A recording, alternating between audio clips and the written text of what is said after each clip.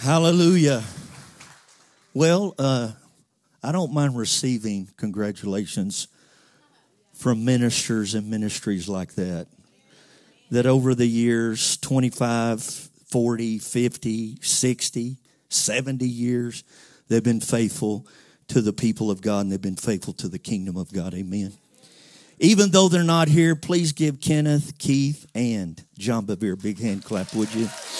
Amen. Friends and relationships that we've developed over the years, along with many, many others. I was thinking about when Miss and I were Kenneth Copeland Ministries. We went to Atlanta to do we were with Brother Copeland at the time. We went to Atlanta, and I remember this was probably 35 years ago.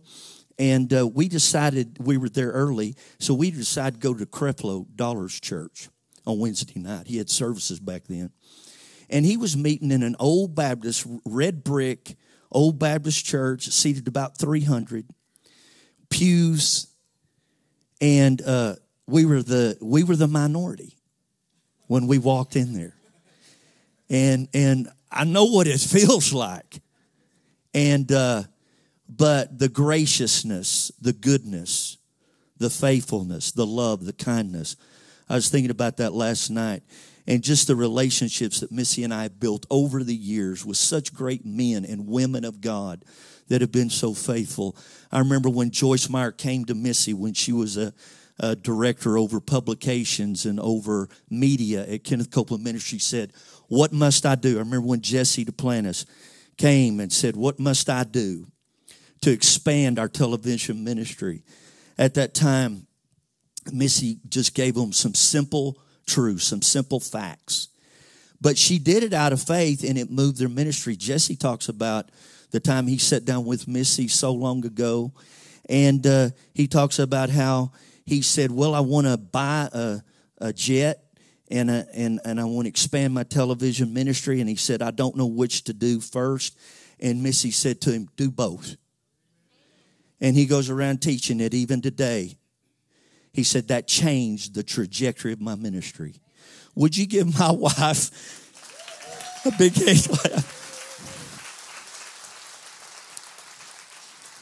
I'm here to tell you today that I could not do it, could not have done it without Missy Niece Johnson. I love you.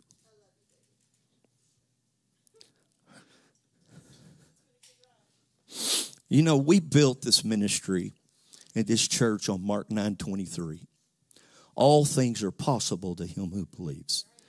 The second thing we built it on is it's not about religion, it's about relationship. And the third thing that is threaded throughout our foundation is bringing God and people together. These are the things that we hold as 3 points. 3 connecting points that we always look back to, and we also always make sure we stay focused on.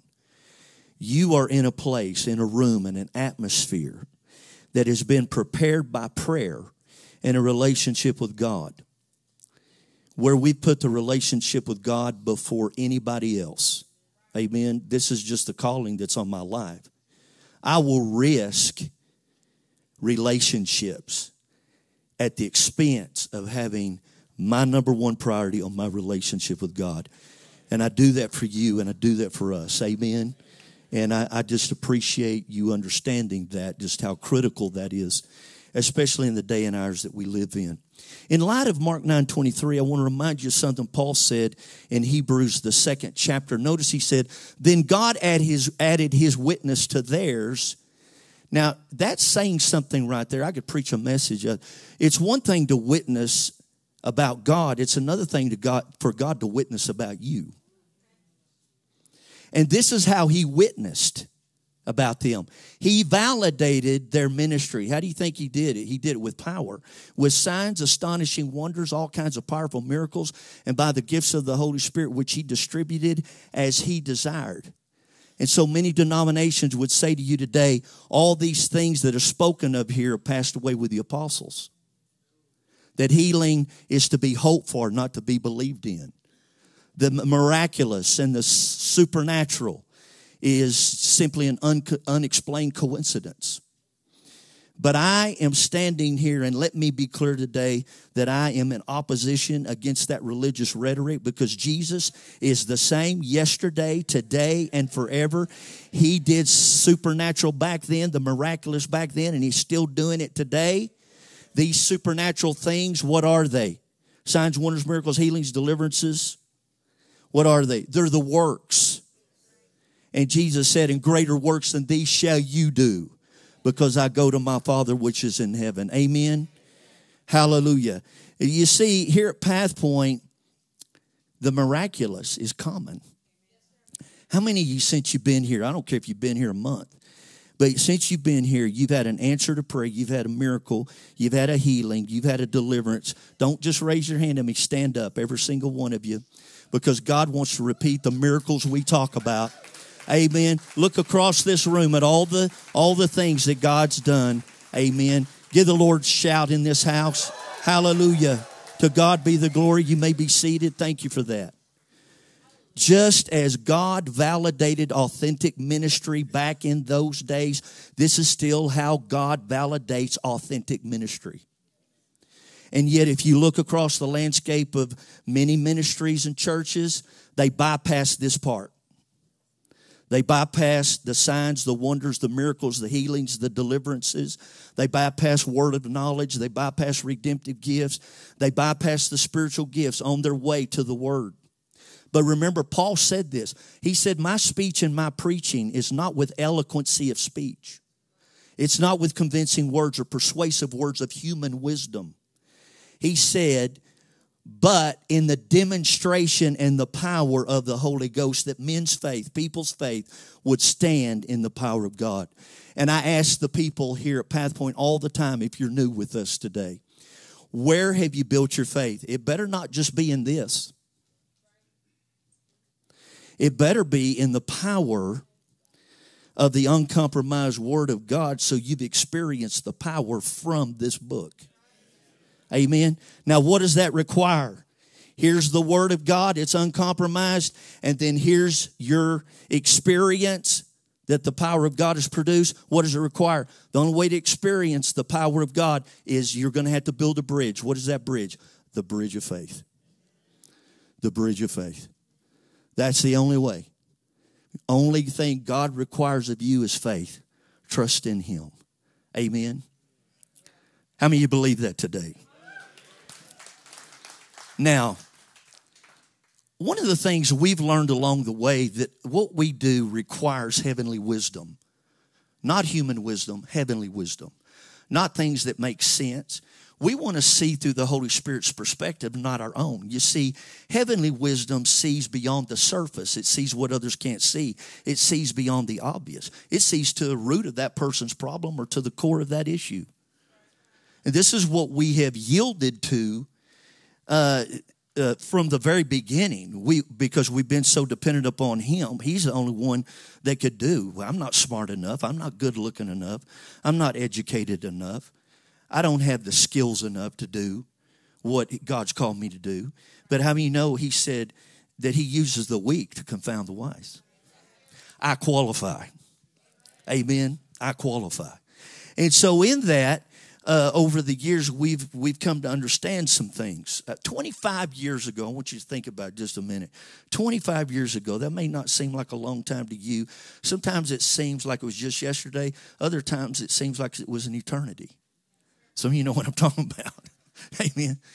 But over 25 years ago, I remember it was in the middle of the night, and the Holy Spirit woke me up by saying something to me. And it was so powerful, and it was so impressed upon my soul that it literally woke me up. It was like an audible voice.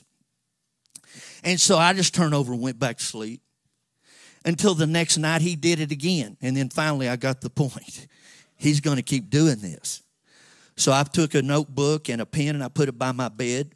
And sure enough, the next night, He woke me up and He gave me a scripture.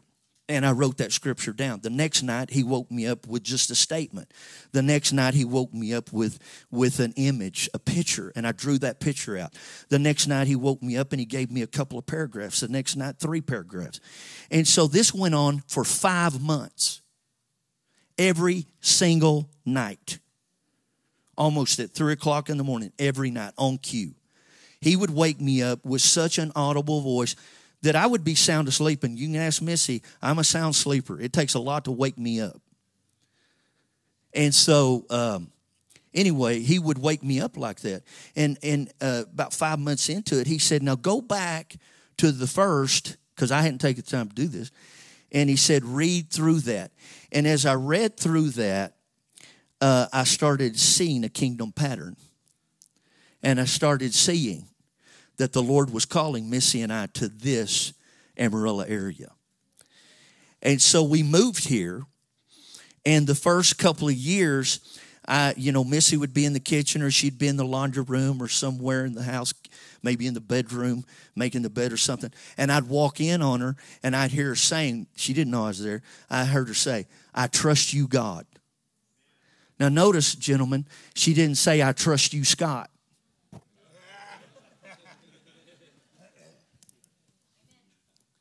See, I needed her faith in God, not in me. Just like my faith wasn't in her, but was in God. And we live this way every day of our lives. Amen. Hallelujah. You know, one of the things that you know about me is I was raised in church. My dad became pastor when I was 9 years old. You remember me talking about how devout my mom was and how she would take her kids to church every Sunday morning, Sunday night, Wednesday night. And one of the things that I got to figuring out is that Christians, they really get church. Christians know what to do and what not to do. They know what works and what doesn't work. They get church. They just don't get what it takes for God to create the church. Furthermore, they don't get what it takes for God to build the church that Jesus is coming back for. Christians have it wrong. I told this to a class of 40 or 50 teachers on Tuesday night. These teachers are part of our associate. The Bible says that Jesus is coming back for a glorious church. He didn't say he's coming back for Christians. He said he's coming back for a gathering of people that is the church. And he said, everything that we're doing, this is the Holy Spirit now talking to me. He said, everything that we're doing, that I'm doing with the church is I'm preparing them for the presentation. Because Jesus is going to present the glorious church to himself as his bride. And then I thought, isn't that interesting? All these people that got saved during Jesus' ministry, and yet only 120 show up in the upper room. And only they experienced the first event with the Holy Ghost. He's coming back for the church. The glorious church. And Scripture tells us the glorious church is 7 times brighter, 7 times greater than the book of Acts church. The first church. We're going to be doing 7 times the work. 7 times the ministry. And we're going to be doing all to the glory of God the Father. Amen. Giving praise in this house. Hallelujah. Now, in 25 years, I have never shared this with you, and the Holy Spirit said, you need to tell them. Early on, the Holy Spirit showed me Deuteronomy, the 22nd chapter, and from time to time, about every other year, he'll take me to Deuteronomy 22, and he said to tell you what he told me so many years ago.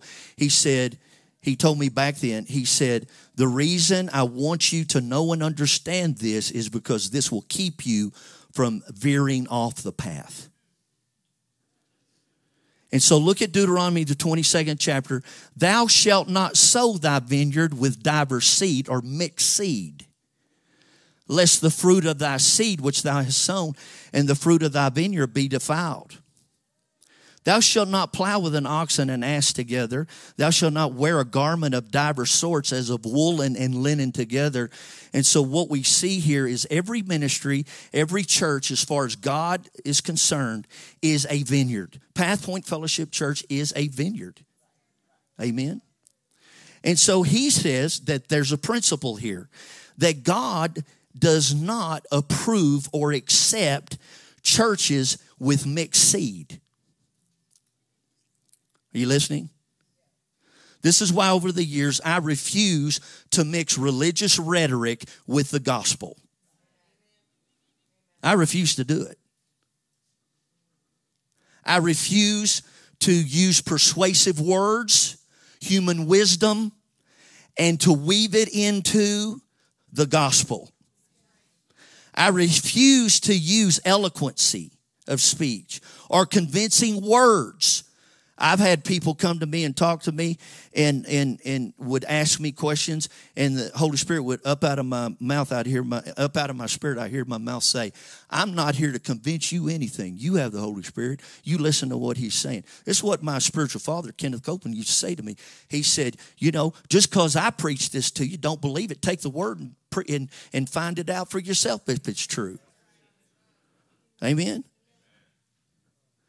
Because he doesn't validate church with the words coming out of somebody's mouth. He validates it through signs, wonders, miracles, healings, deliverances.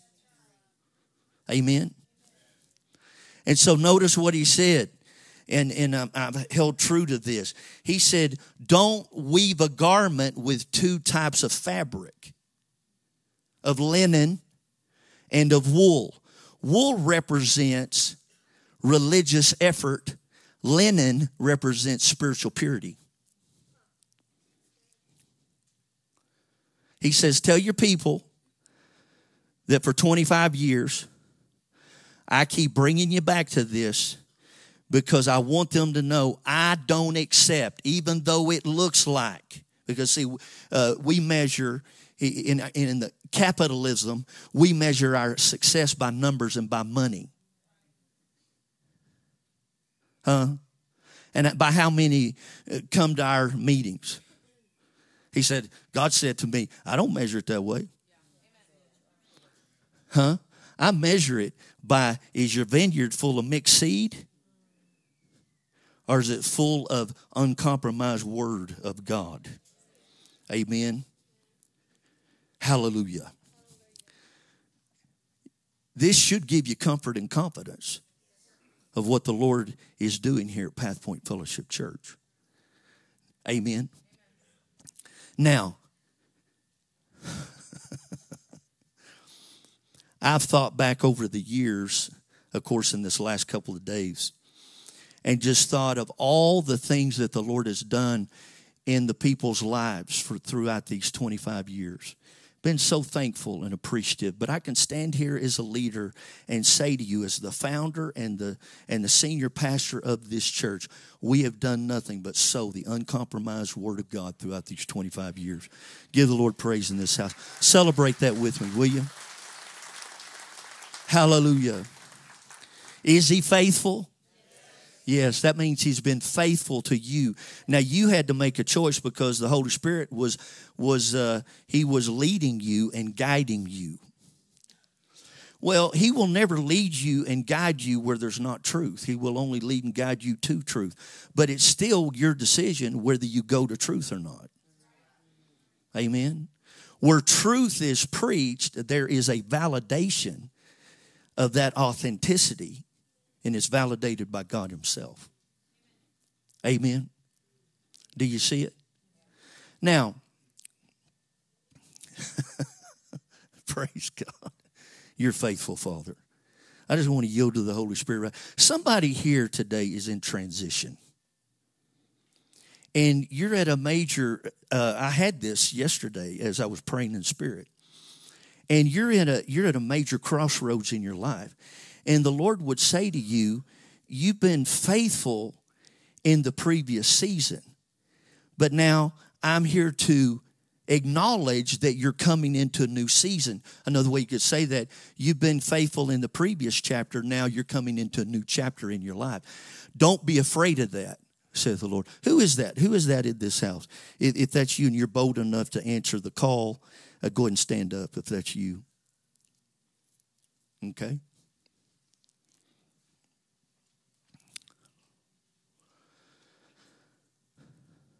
I've shared this over the years about transition.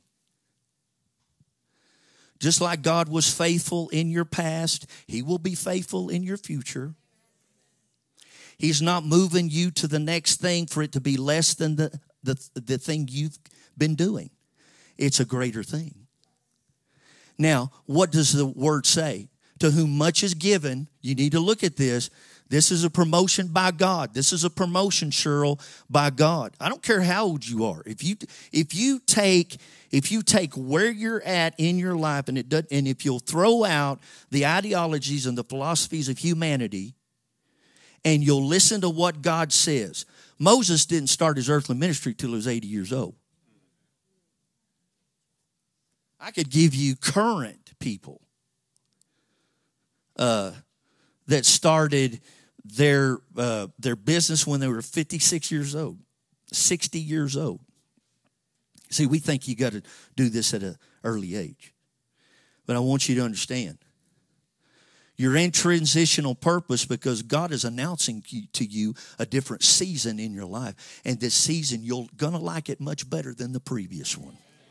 Amen. So take comfort in that and take faith and confidence in that in Jesus' name. And if you'll do it, you'll go into it by faith instead of being apprehensive and fearful. If you'll do that, God will do what He intended. Amen. Say this out loud. Those of you who are standing, Heavenly Father, in Jesus' name, I receive the new season. I take it by faith. I don't even look back. But to you, Father, be all the glory and all the praise for the next chapter of my life. The best is coming into my days ahead, my weeks and months ahead, in Jesus' name. And I receive them from you in Jesus' name. Amen. Give the Lord praise in this house. You can be seated. Hallelujah. I got excited about that.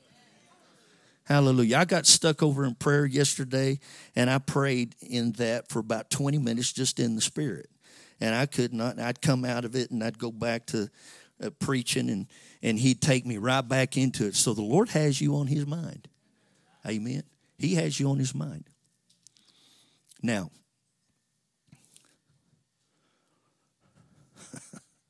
the devil wants to keep you in bondage. He wants to keep people in bondage, and he will fight to keep you sick. He will go to war to get you offended, to keep you in offense, to keep you in discouragement and disappointment and depression and in doubt. He will go to war. He will battle to keep you financially broke. Why? Because he wants to keep you in bondage. But if you will stay full of faith, even though the struggle is real, if you'll stay in faith in the midst of the struggle, and don't lean to your own understanding, but just keep trusting in God, then here's what the Lord would say to you. He said, I'll have the final say, and you'll like what I'm saying. I'll have the final outcome, saith the Lord. Amen. Now, we see this throughout Scripture. We see this all the time. We see it when God's people, the nation of Israel, there they were in Egypt, in bondage. And look at what the Word says about that. It says that Moses, God raised up a man by the name of Moses. Remember, we talked a little bit about this last week. You remember several weeks ago, I went on vacation. I was on vacation for about 3 weeks. And during that time, the Holy Spirit said to me, now I'm going to reteach you Israel's deliverance during this time you're off. I said, well, thank you. And so he said, now when I reteach you this, I'm going to want for you to reteach your people Israel's deliverance. He said, remember, Moses came with a prophetic word from God, came to the king of the greatest man and all the most powerful man in all the world, king of Egypt, Pharaoh. And he came with 4 words from God: let my people go. This teaches us what? It teaches us that before God does anything, he'll communicate to his people through prophetic words. Before there's a change of seasons, he will prophesy to you. He'll give you prophetic words. He'll tell you it's coming before it's coming if you're listening and if you're in the right place where prophecy is believed in and the prophetic is being allowed to be ministered. Amen? And so what was Pharaoh's response to God's let my people go? Well, his response was, call the taskmasters in, tell them to go and tell the Israelites that from now on, you're going to be harvesting your own straw to make your bricks. No longer are we going to bring them to your mud pits. You're going to have to go out into the field. You're going to have to bring that straw to the mud pit yourself. Now, if you run out of straw, go ahead and keep making bricks. Because the reality is this, don't come up one brick short of your quota on a daily basis. See, many times when God gives a prophetic word, things look worse before they get much better. Why? Because the enemy's after that word. He's a thief that comes to steal. The first thing he comes to steal is that word. He'll come to steal that word. He didn't want you. He didn't want you in freedom. He didn't want you liberated. He don't want you to come out of sickness. He wants to keep you sick. He wants to keep you in bondage to those pharmaceuticals. He wants to keep you depressed. He wants to put you on something so he can keep an influence on you. You're smarter than that. You're wiser than that. Amen? So what we find here is then we discover that as we go forward, then Moses then goes back to Pharaoh and begins to give him prophetic words. And notice the first three plagues that he says. He says, I'm going to turn your rivers, ponds, lakes from water to blood. If that doesn't work and you don't change your mind, I'm going to send the plague of frogs. If that doesn't work, the third plague is going to be biting gnats and mosquitoes. Now, it takes all this before the third one, before finally the Egyptian magicians admit this is the finger of God. Only then do they recognize that God's in this. Okay? This isn't just coincidence. This isn't just happenstance. But now something's about to happen in this fourth plague. All of a sudden, we're going to see God begin to make a distinction. And the title of this session today is The Separation. And this is what the Holy Spirit said. There's coming a separation. Amen. And he said, pay close attention to what I'm saying and then look at the world and what they're doing. He said the separation has already begun. Amen. We're in it right now. Now look at this fourth plague he sent. And it says this, it was a swarm of blood-sucking flies. But on that day God speaks, but on that day I will separate and set apart the land of Goshen, which is where my people are living, so that no swarms of insects will be there, so that you may know without any doubt and acknowledge that I, the Lord, am in the midst of the earth. Hold this, capture this phrase. And acknowledge that I, the Lord, am in the midst of the earth, because in this upcoming next few months, we're going to be talking about natural events and how God sometimes is in natural events. Okay? And we're calling it global warning. That God is sending a global warning to the world. He's sending a global warning to the world. Notice, and we'll probably come back to this when we're teaching that. And I, the Lord, am in the midst of what? The earth. Creation defends its creator. Always. It will only let sin go so far, and then it'll say, not beyond this. And it'll stop it. Notice what he said. And I will put a division, a distinction between my people and your people. And by tomorrow, this sign shall be in evidence. And that's how clear he was.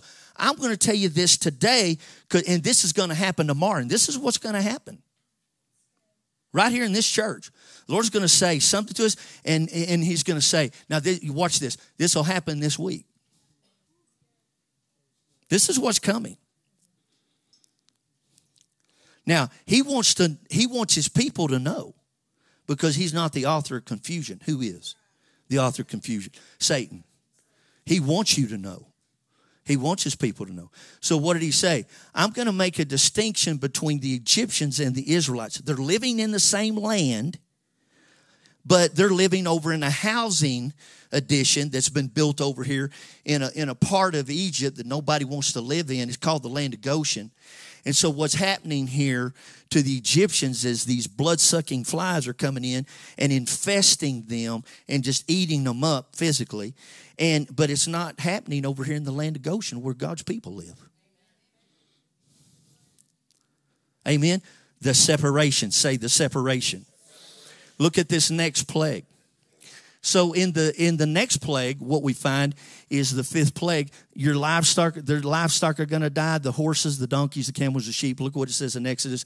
But the Lord will make a distinction between the livestock of Israel and the livestock of Egypt, so that nothing that belongs to the Israelites will die. The Lord set a definite time. This is definitive. Saying, tomorrow the Lord will do this thing in the land. And the Lord did this thing the very next day, and all kinds of the livestock of Egypt died. But of the livestock of the Israelites, not one died. So in the fourth plague, we see that God made a separation. The plagues that came upon Egypt would not come upon the Israelites. But in the fifth plague that came, now he separated again. Now he said, not only is it not going to happen to my people, neither is it going to happen to their possessions. The devil's not going to be able to touch your possessions. Amen? Now look at this next one, the sixth plague. And so here he says, there's going to be a plague of bulls and sores. There's going to be heavy rain, hailstones, and lightning. Look at what it says in 9:26. Only in the land of Goshen, where the children of Israel lived, was there no hail. He's making a distinction. Solomon said this, the thing that was is that which shall be, that which was done is that which shall be done. There he's already set precedent to this. Amen? It's happened once. He's going to do it again. But he's preparing his people, what? With prophetic words. Look at what he says in the eighth one. We see it's locust. And so they were covered, the visible surface of the land, so that the ground was darkened, and they ate every plant of the land and all the fruit of the trees which the hail had left, and there remained not a green thing on the trees of the plants of the field throughout all the land of Egypt. So imagine that, going into your bedroom, getting in your bed, and there's locust. Opening your cupboard, there's locust. Sitting down to eat, and there's locust in your meatloaf. There's just locusts everywhere. And they've eaten everything in the land except for Goshen. Didn't happen to God's people. I want you to see this. Look at 9. 9 is darkness. Here's the 9th plague. Notice what he said. And the Egyptians could not see one another for 3 days. Some of you ladies, you're glad. You're saying, yeah, I'm glad I don't have to see him for 3 days. And he said, nor did anyone leave his place for 3 days, but all of the Israelites had supernatural light in their dwellings. I want to tell you, in the day and age which we live in, it is a day to live by faith. To live by faith. It's important that we live by faith, especially with all the doubt, all the negativity that surrounds us, to live by faith. Amen. Now, you've heard me say this for at least 10 years. The church is a nation within a nation. We know that according to Scripture. Notice what it says. It says, you are a chosen generation, a royal priesthood, a holy nation. He's talking about the church. A peculiar people that show forth the praises of him when you're in a negative circumstance. That's why you're peculiar, because when bad things are happening to you, you're still praising God. When your car breaks down, you're not cussing it, you're still praising God. When you're having a challenge with the flu and you're not cussing him, you're still praising God. Amen? This is what makes you peculiar. Why are you always happy? Because you're a holy nation. Why are you always saying something good? Because you're a holy nation. A peculiar people that show forth the praises of him who called you out of Egypt into Goshen. Out of darkness into light. Supernatural light in your dwelling. Amen. How many of you believe that? Give the Lord a shout in this house. Come on. Amen. Now, notice this, because the separation is so important for us to recognize. This is what the Holy Spirit said to me. He said, you're celebrating 25-year anniversary, but the best is yet to come. And you need to know that the wheat and the chaff are being separated. The goats and the sheep are being separated. There's a separation between the unbeliever and the believer. And it's taking place right now. Amen. And so what happens in the world and with the unbeliever is not going to happen to those who believe and are trusting God. Amen. Now look at this next verse. Because he says, wherefore come out from among them and be ye separate, saith the Lord. Now, I want you to think about, I'm not going to tell you. I want you to ask the Holy Spirit, now what do I need to do to separate myself? Okay? Ask yourself that question and then answer it. Write it down. There's more than one thing. Touch not the unclean thing. The unclean thing here, we can go back to our 3-part series where we talked about Return of the Gods. How many of you were here during that series? Okay? Don't touch what Baal, what Moloch, what Aphrodite is dishing out. Don't touch it. It's an unclean thing. Go back to Return of the Gods, that series. Listen to it in case you weren't here, or if you want to be reminded of it, go back to it. That is referring to this. Touch not the unclean thing, and I will receive you. Like any generation that has gone before us, they had a choice. You know what that choice is? Was as simple as Adam and Eve's choice.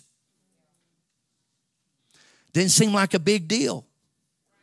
Don't touch that. Don't eat that. What's the big deal? All they'd ever known was the goodness of God, the love of God, the kindness of God. But all of a sudden, what did they do? They experienced the judgment of God. Don't touch the unclean thing. Don't fall for what Baal is offering, what Moloch is offering. Amen. Be separate. Be ye separate. Now, last week, in our Covered 91 event, 15th year of our celebration, this coincides with the 10th plague, being the spirit of death, or the death spirit. But that number 15, coincidentally, or I believe it was the timing of God, that number 15, when God speaks the language of numbers, is this. And so this is what we taught. God's perfect grace to overcome the death spirit.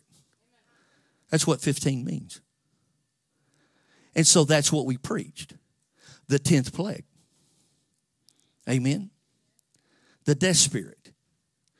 And so the Holy Spirit taught us, as he's reteaching Israel's deliverance, he said, notice what he used those prophetic words to do. Because he is going to bring his people to freedom and liberty. They're going to come out of bondage, and they're never going to be in captivity again.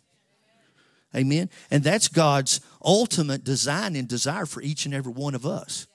To be free, to be liberated forever, never to return back to bondage again, ever. It doesn't matter what that bondage is. It could be the spirit of fear. I'm just afraid. It could be I'm a worrier. I'm just worried. It could be I have anxiety.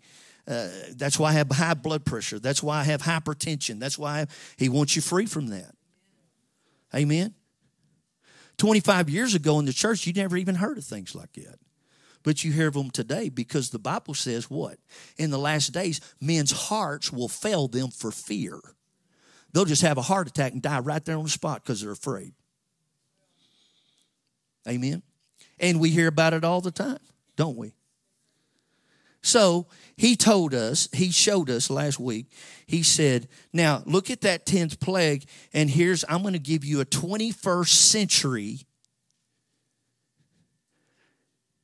application for that. Remember what we said, he taught us. He said, now, think of the fathers of Israel. Yeah, watch that while you're listening to me. Remember the fathers of Israel, and remember what they had to do. They had to go pick out a lamb. It had to be spotless, without blemish. It had to be a size fitting for their family. If it was a smaller, if it was like just 4 people in their family, it was a smaller lamb. If it was 8 people in their family, it was a bigger lamb. It had to be fitting for their family. Then they had to sacrifice that lamb, and they had to pour the blood of that lamb into a basin.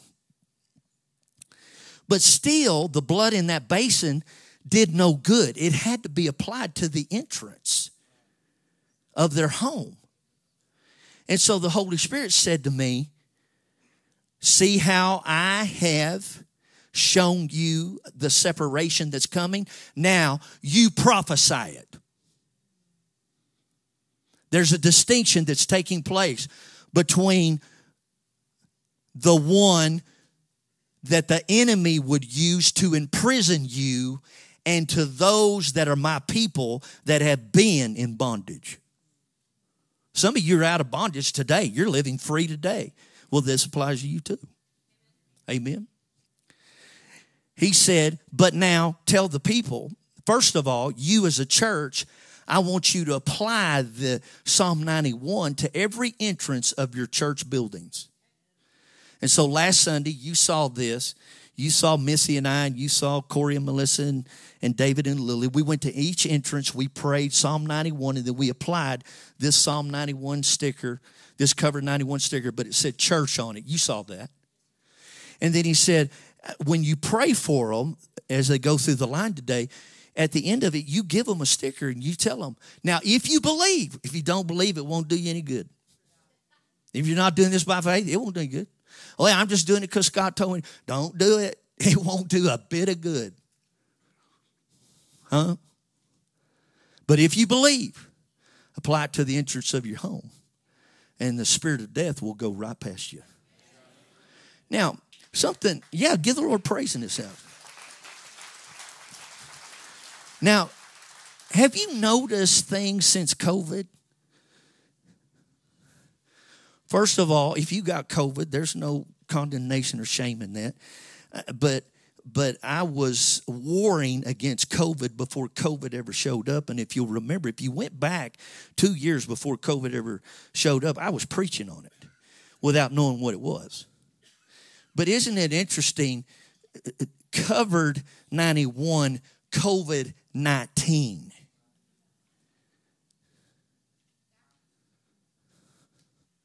Look at it.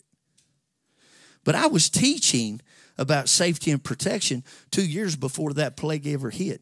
But now what I've noticed is that the enemy has become very tactful. What used to be a plague for infants called RSV is now a plague for people 60 and over. How did that jump that? That's a plague. That's the spirit of death. The spirit of death is in this country. And the truth is, it's all around the world. It's in every nation. And the Lord is saying to you and I, warning us, I want to separate you. I want to make a distinction. I want to make sure that you understand that the separation is taking place. If you'll just trust me, I'll be faithful to you, and I'll keep you, and I'll protect you, and I'll safeguard you, and I'll be your strong tower and your fortress. If you'll just run into me and stay there, you will be safe. Amen? And so as we celebrate the faithfulness of God on this 25th anniversary, I wanted to make sure that you got a revelation that you could take home with you. and that you could recognize that, see, that God always has his people's interest on his heart and on his mind. But what is he after? He's after a transactional relationship with you. More than anything else. More than anything else. He wants to have relationship with you of exchanges and transactions. And this is why he said, take a simple thing like a sticker and apply it. And if you do it by faith, then the spirit of death will pass you over. Amen.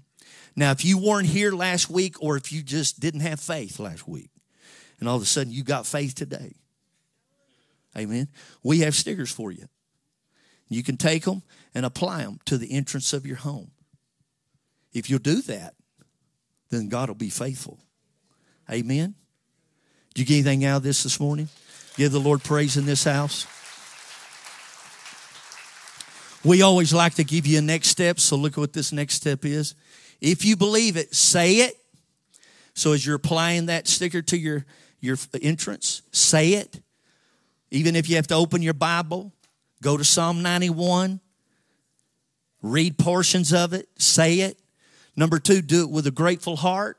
Number 3, apply it to the entrance of your home by faith. Amen. Go ahead and stand if you would.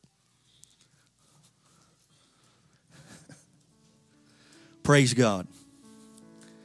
Next Sunday, we're going to begin a new series called Skills for Life. Skills for Life. I found that it doesn't matter where you go, whether it be a trade, whether it be an investment, financial investment, whether it be sports, your kids are in sports, they're always, all throughout the world, we're always being told, you need to develop a skill in that. You need to develop a skill in that. Let me develop your skills in that. And the Lord said to me, he said, I want my people to develop skills for life, spiritual skills for life. So we're going to bring some of the things that SOSI teaches. We're going to bring that. I'm not going to teach what SOSI teaches, but I'm going to bring to light how important SOSI is, our School of Spiritual Empowerment, as we do this 3 or 4 part series. So don't miss that next Sunday. Amen. Hallelujah. Father, we receive your word today. We receive your prophetic word that you had for those people going through transition. And we thank you for what you have in store for their lives, their families, their marriages. We thank you, Father, that you have this great plan for each and every one of us to fulfill our primary purpose upon the earth. And so you direct our steps. I know that we as your people hear your voice, and a stranger's voice we will not follow. Your voice is clear and accurate and precise, and we hear you so clearly above the noise, above the commotion, above the technology, above the loud voices in the room. And we thank you, Father, in Jesus' name, that you direct us and you lead us. You guide us, you protect us, you safeguard us. And we thank you for your loyalty and your goodness to your people. We bless you for it in the mighty name of Jesus. Amen. Amen. Now, if you have a Connect card today, right there in front of you, and if there's a prayer request that you have or a praise report that you have, you can fill that out.